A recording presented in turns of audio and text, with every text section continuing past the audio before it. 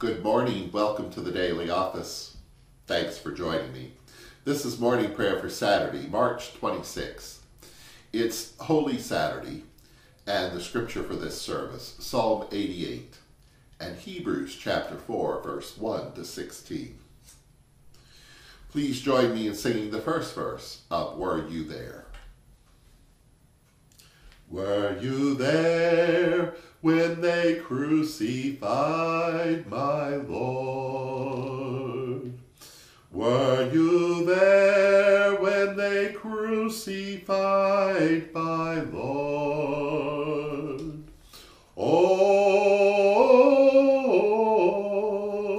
sometimes it causes me to tremble. Tremble, tremble. Were you there when they crucified my Lord?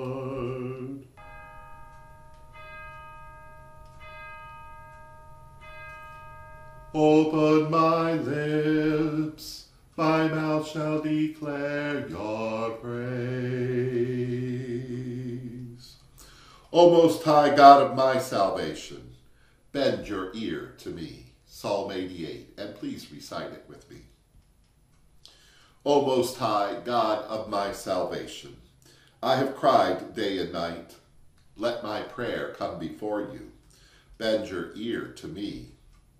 For my soul is full of troubles, and my life draws near its end. I am counted with them that go down into the grave. I am like one who has no strength, lost among the dead, like the slain that lie in the grave, whom you remember no more. They are cut off from your hand. You have laid me in the lowest pit, in darkness, in the deeps.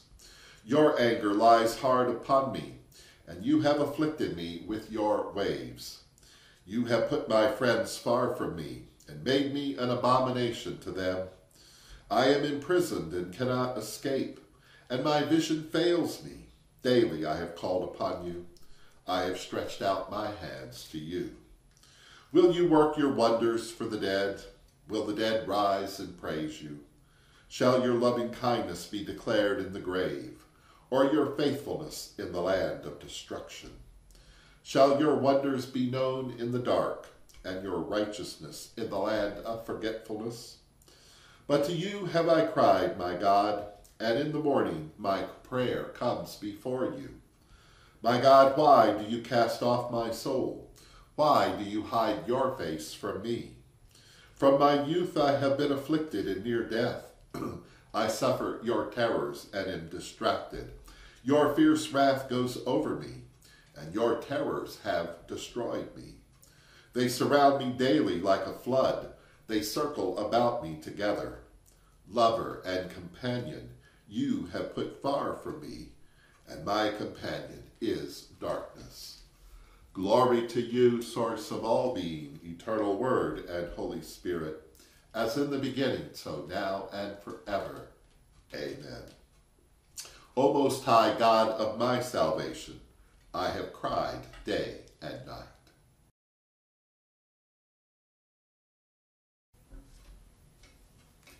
A reading from the letter to the Hebrews, chapter 4, beginning at verse 1.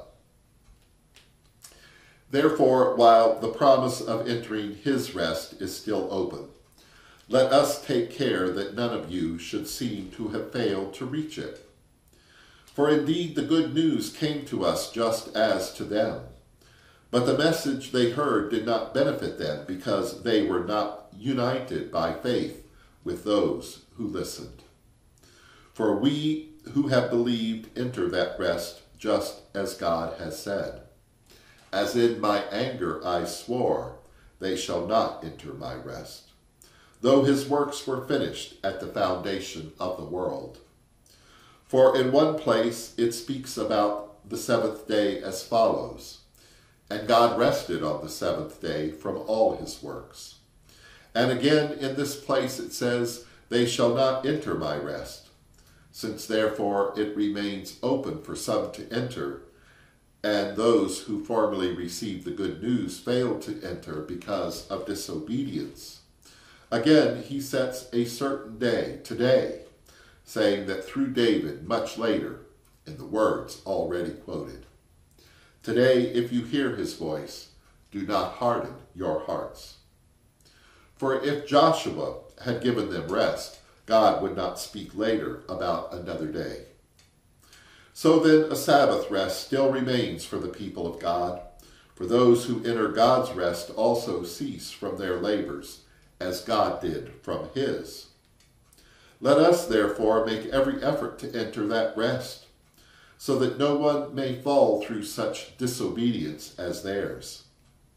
Indeed, the word of God is living and active, sharper than any two-edged sword, piercing until it divides soul from spirit, joints from marrow. It is able to judge the thoughts and the intentions of the heart. And before him no creature is hidden, but all are naked and laid bare to the eyes of the one to whom we must render an account. Since then we have a great high priest who has passed through the heavens, Jesus, the Son of God. Let us hold fast to our confession. For we do not have a high priest who is unable to sympathize with our weaknesses, but we have one who in every respect has been tested, as we are, and yet without sin. Let us therefore approach the throne of grace with boldness, so that we may receive mercy and find grace to help in the time of need. Here ends the lesson.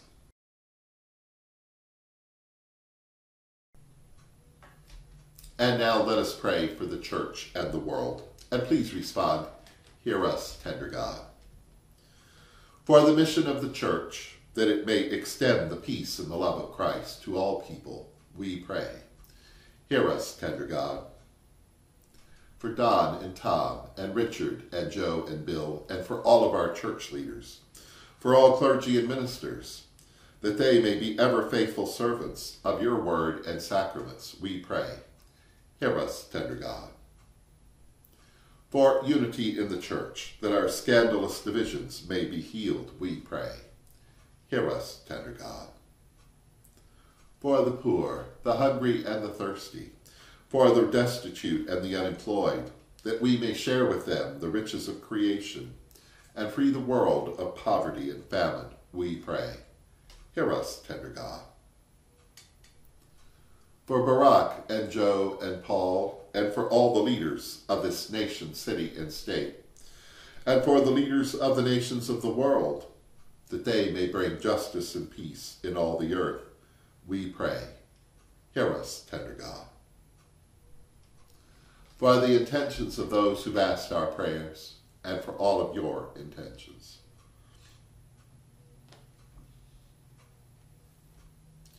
We pray.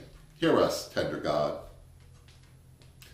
Our beloved which art in heaven, holy is your name. Your kingdom come, your will be done on earth as it is in heaven.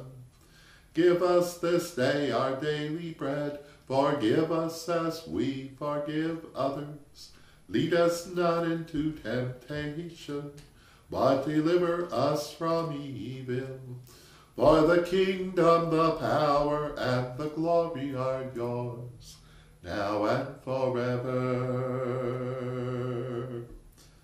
Let us pray. Bend your ear to us, dear God, and accept our thanks in the morning. Have compassion on us and save us, for you are the God of our salvation. In Jesus' name we pray. Amen.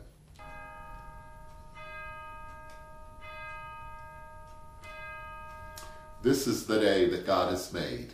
Let us rejoice and be glad in it. And glory to God, whose power working in us can do infinitely more than we can ask or imagine. Glory to God from generation to generation in the church and in Christ Jesus, now and forever. Amen.